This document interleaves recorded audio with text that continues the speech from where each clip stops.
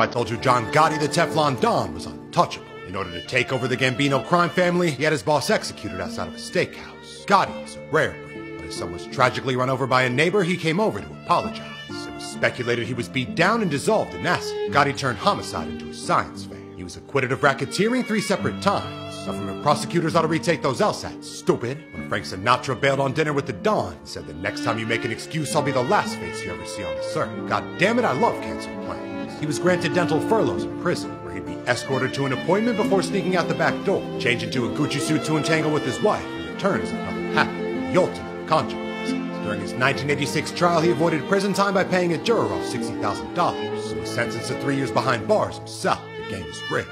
In 1985, he narrowly escaped death when conspirators detonated a car they thought he was riding. His brother had more lives than 50 Cent, but was strapped.